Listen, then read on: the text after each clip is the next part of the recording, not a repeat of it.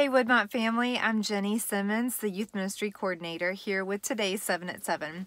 I am in my car outside of my parents' house in Dallas, Texas, because I literally could not go on with life anymore in quarantine by myself with two little girls, doing seminary classes and trying to juggle work. It was all too much. So I showed up here and my parents, the saints that they are, have taken over. Praise be, because I was at the end of my rope. They're inside playing some sort of crazy game right now, and so I'm taping this from the car.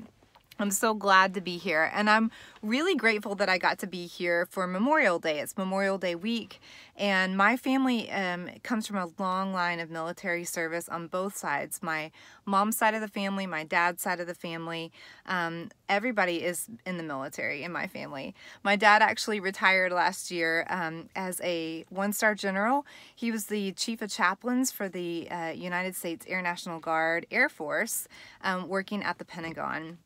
And so as we were watching the Memorial Day service together, we're very patriotic and we get a little emotional about it. We're that family.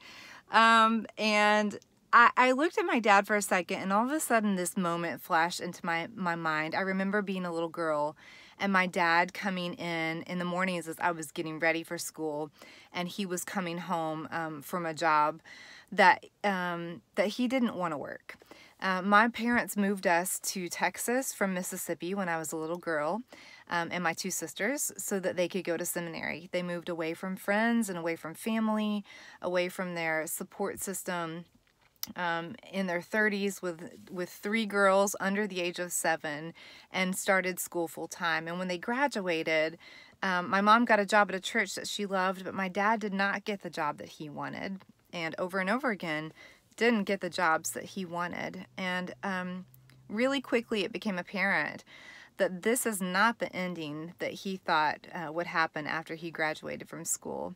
Instead of working at a church or in some sort of ministry position, he was bagging papers for the Dallas Morning News. He would leave the house at 3 in the morning and he would go and bag papers. And then he would come home and make us breakfast and help us get our lunches packed and get us to school. And then he would go work as a security guard at a hospital, a security guard at a mental institution, doing jobs that he didn't train for and that he didn't want, because that wasn't the end of the story that he had imagined for himself. But when I think back to my dad during that time, what sticks out to me is that he had a depth of faith that left a mark on me.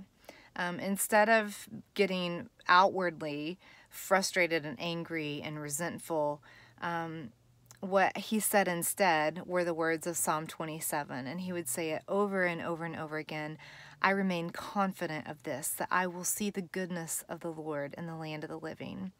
I love that my parents spoke scripture over us all the time as little girls growing up, because that's what's in my heart and that's what's in my head when I am walking through a situation. It's those words and those verses that come to mind.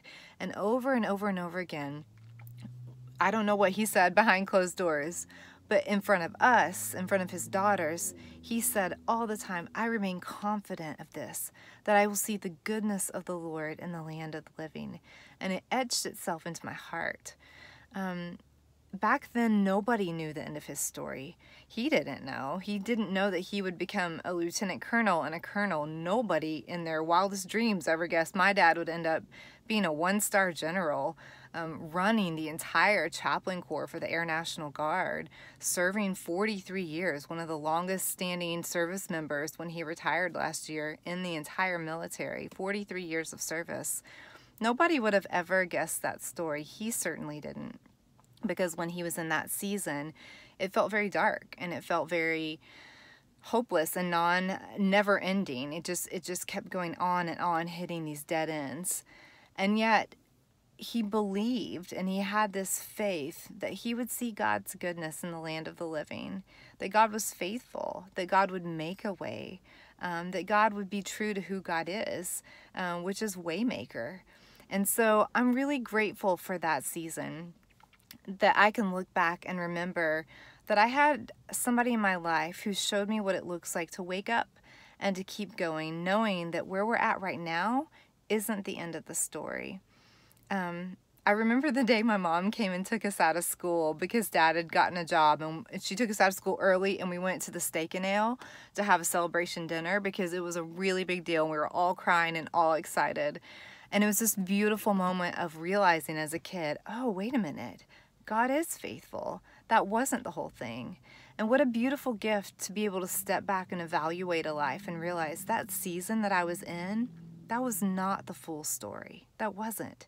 It wasn't the full picture. It was not the finish line. It was not the last chapter. Whatever season that you might find yourself right now in, it might be a great season.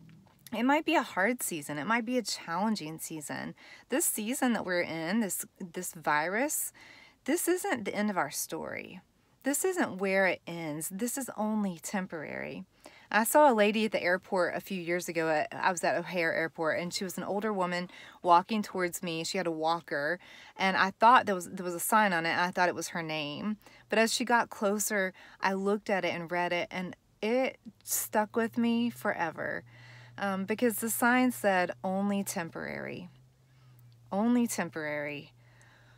Wherever you are today, and we are collectively in a season that is incredibly hard, I want to be the voice that reminds you that this is only temporary. Maybe you are estranged from somebody in your family that you love. Maybe you're walking through illness. Maybe you are trying to juggle working from home and taking care of young kids. Maybe you are wondering how you're going to pay the paycheck and the bills because the paycheck's not coming in.